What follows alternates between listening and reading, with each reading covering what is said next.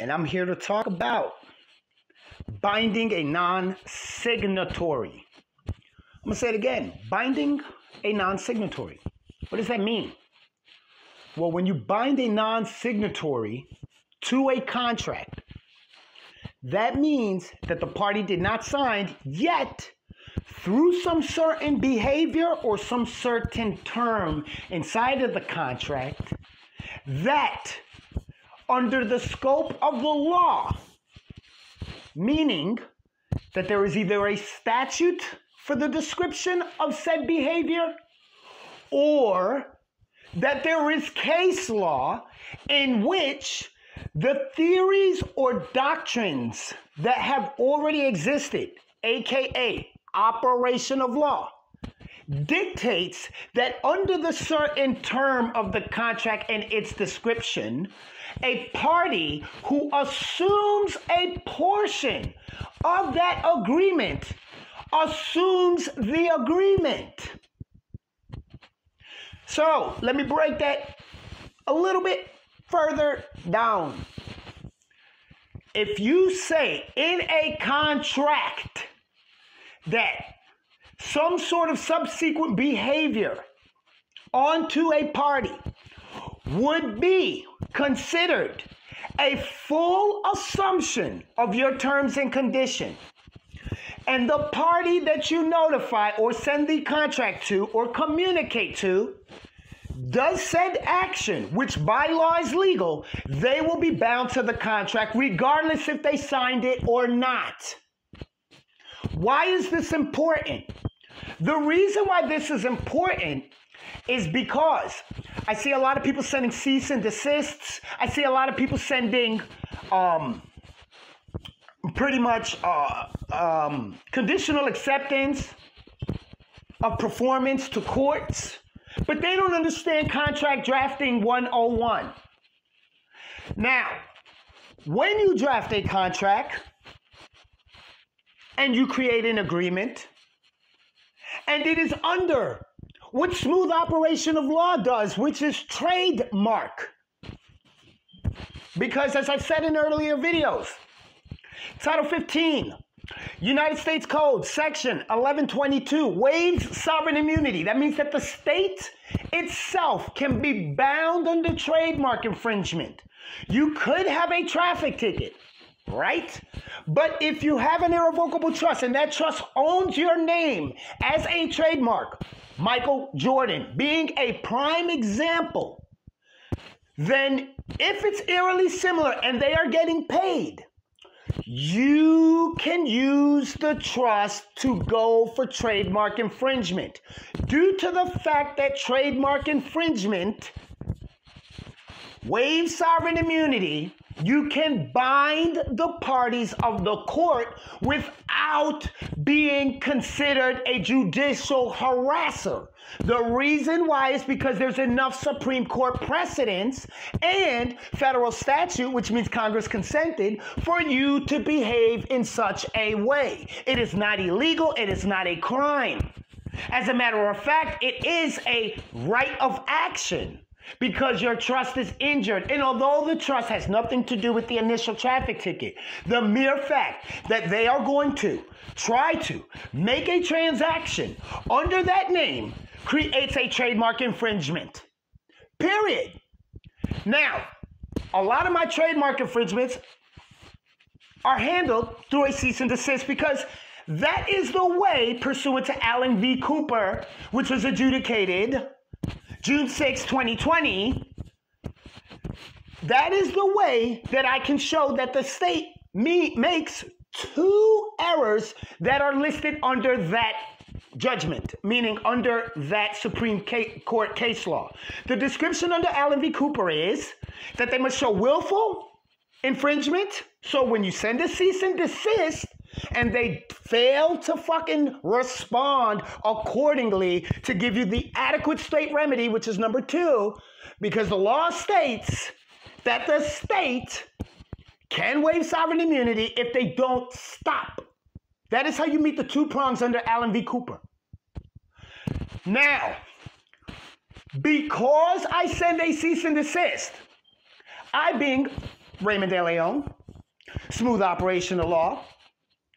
I like my operation of law to be smooth. So what do? When I draft a cease and desist, I add an arbitration clause. You must add an arbitration clause for you to have a valid assumption. If you do not have an arbitration clause, the theory of assumption and all the case law that applies does not. What am I saying again? Let me repeat this. For you to bind a non-signatory and waive the sovereign immunity of a state, you must have an arbitration clause in order for the assumption theory to actually take effect. You cannot just send a conditional acceptance, like I conditionally accept you to do this if you prove this, and then not sign. Because if they don't sign and you do not have an ADR clause, then assumption will not sticky tape their signature. The subsequent behavior to continue to do what they do in their natural course of business will not be a trademark infringement. Under a contract to arbitrate, it won't. Now, why am I introducing arbitration and assumption? Because I don't want to go to court under regular trademark infringement and have to prove all the way to the umpteenth power for 7 years. It's wasteful litigation. It takes too long. When it is legally permissible to just add an ADR clause and have it rectified within 4 months. Your case can get an injunction. All of the state actors get paid. You are attacking the transaction behind that name. They use that name and solicit it to the public record, and they are making financial gain over it. So the mere fact that you are using operational law under their ability to eat contaminates the case, because what they did is as state actors, they literally stole from an existing entity a claim of right to the property known as intellectual property, which is your mark of trade. Period. So let's read assumption, okay? I'll give you the source after I'm done reading it. 3.8, assumption. The argument to compel arbitration on the basis of assumption arises in situations where the third party has undertaken directly or indirectly the legal obligations of the contracting party in those cases. The subsequent actions of the non-signatory party in performance of the contract can lead to the conclusion that the obligation has been assumed. If they are receiving the benefit and the proceeds of your trademark, and they are capitalizing on it, making capital, then they are inherently making money that you could have made by furthering your mark, which is a trespass to your preclusory right. Period. So if you tell them in that cease and desist, hey, get off my fucking trademark, Lego my ego, and they continue to, then they also will assume the obligations that you put as terms and conditions, which I am not going to get into, but I will give you a hint. It looks like a fucking licensing agreement. And here's the deal. Once they assume the continued use and they had the opportunity to get out, they continued receiving the trademark's benefits, and that equates to money on the go. It is the currency in the form of the value of that mark. So it is literally like they are taking a property, which is a Fifth Amendment violation under the Takings Clause, and they are monetizing it. So that continued use is an assent to the agreement because there's a waiver of sovereign immunity. They must let go.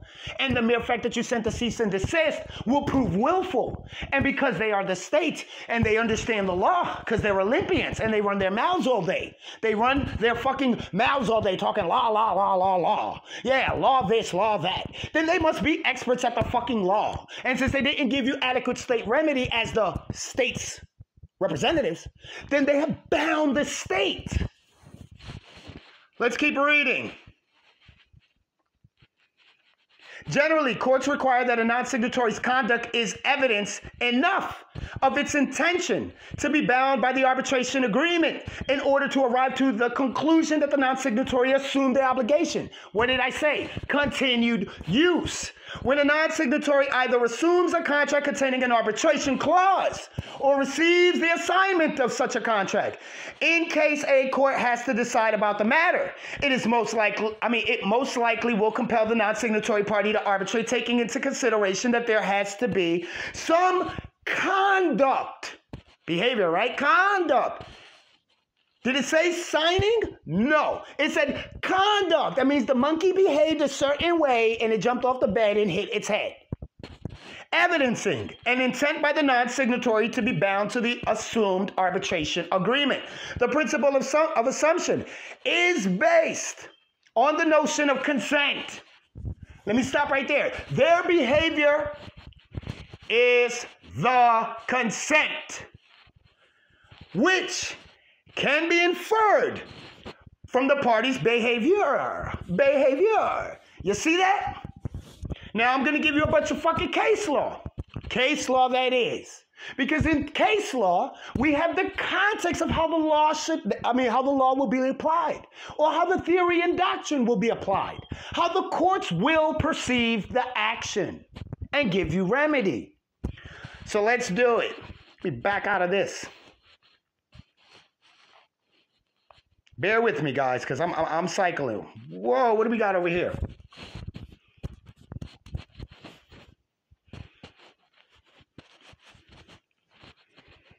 Oh, come on. There we go. Now let's open this up. When can non-signatories be compelled? Now, obviously, I'm just going to fucking sit here and tell you what this document does. This is my cheat sheet to greatness. It gives me all the case law. So if I'm putting together a complaint based on a certain behavior, I just go down this case law. So now watch this. We got the definition of assumption, and now we got the case laws of assumption. Under an assumption theory, a party may be bound by an arbitration clause if its subsequent conduct indicates that it is assuming the obligation to arbitrate, despite being a non-signatory. And there you go. There's the case laws. Pause the video, and then you get to see it. I'm not going to sit here all day. The reason why I'm not going to sit here all day is because I got more cooler shit to tell you. Be advised. Oh, Jesus. Come on. No thanks. Let's go back to the main screen. Be advised. Be advised. Be advised. Be advised. Be advised. Guys, that you can literally bind a non-signatory with the elements that I gave you.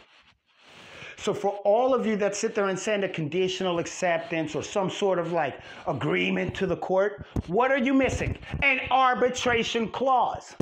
But here's the problem. Here's the problem. A lot of times you cannot do that as a defendant. The reason why is because the court has rules, procedures, and operational law that they can impede you.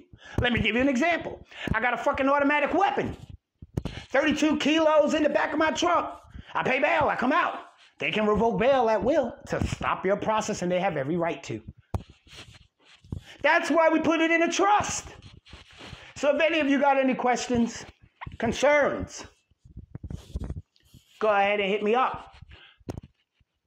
This is not legal advice, but I put it on the table so that, as usual, when you see my videos, nobody, absolutely fucking nobody, can come to me and contest, because the shit is out there. You can look it up on Google. I dare somebody to. I fucking dare you. Listen, if you send an agreement and it does not have an ADR clause, and you do not have the option out, and you do not give consideration and follow contract law binding principles, you will not have a contract. IP acts as money, that is consideration, the benefit of the use. The contract needs to be written, giving them the theory of assumption expressed in the terms. It must calculate to such. And once you have that evidence, and they continue to behave in such a way that agrees with the ability to arbitrate, I didn't say litigate, arbitrate, then you will bring them into arbitration and the four corners rule will take effect, which means that it is only what is on the contract that can be looked at, and no speculation of interpretation outside of the contract unless it is illegal and there is assumption of illegal risk can be brought into that arbitration. That means black and white within the four corners. You greatly increase your likelihood of success. And if you get an injunction against the case for the use of the name, because the parties are getting paid to make a beneficial and they make a beneficial interest regarding that name, that trademark, then you no longer have a case. Period. The entire matter is contaminated, irrespective of anything. And then there's other things you want to put in that agreement, like non-disclosures of the proceedings before and after, so which acts as a gag order, which is allowed, but I'm not going to get into that. And there are so many things that you can do. And you can get all of the files, all of the documents that these motherfuckers used in the case, because they're up for destruction. And you get to get a statement of account of all movement that is attached to that name in which they benefited from. There's a recovery. And we'll talk about that another time. There's a recovery of infringement articles and the destruction of infringing articles. You can locate that in Title 15, United States Code 1122, subsection C. Be advised. Again, this is not legal advice. This is just my experiences. Consider this just like news reporting, an op-ed, an op-editorial. Again, think about it like that. First Amendment. All right, guys, you know what to do. Have a good afternoon.